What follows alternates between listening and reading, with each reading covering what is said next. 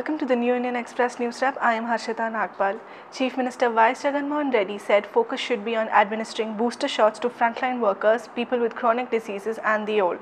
Jagan today chaired a meeting and reviewed the preparedness of the state to tackle the spread of the Omicron variant. Officials informed him that as per preliminary estimates, a total of 75 lakh booster doses are needed for people. This also includes the first dose of vaccines for those in the 15 to 18 age group. Jagan instructed the officials to expedite the vaccination process and conduct door-to-door inoculation drives. Health department officials have been directed to identify the unvaccinated while conducting fever surveys and administer vaccines to them.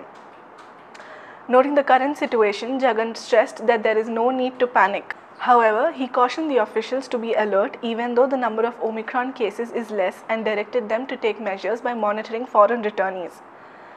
Now, villagers at Krishnapatnam in Nellore district are opposing the distribution of Anandayya's alleged Omicron preventative medicine. The New Indian Express had earlier reported that Anandayya has started distribution of a herbal concoction, claiming that it would prevent a person from contracting the Omicron variant of the coronavirus. A group of villagers confronted Anandayya whether he had any permission for the distribution of the medicine. They complained that several people were making a beeline to the village for the medicine, which was creating an unrest among the villagers amid the spread of the Omicron variant.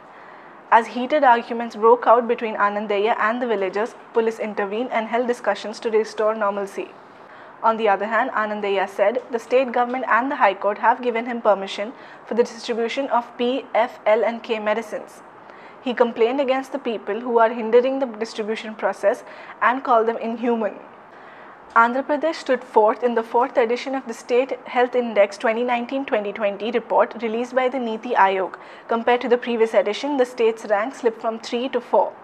The report focuses on measuring and highlighting the overall performance and incremental improvement of states and union territories for the period 2018-19 and 2019-20. The state recorded an incremental change of 1.07. However, it remains a front-runner in the overall and incremental performance. The state has fared well in the Good Governance Index, where it stood first in the agriculture and allied sector category.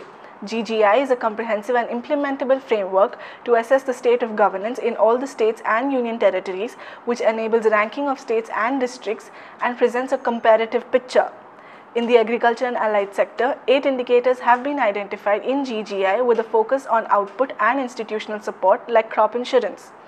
With that, it's a wrap. Thanks for watching. Do follow us on Twitter, Instagram and YouTube and download the New Indian Express app for more news and updates.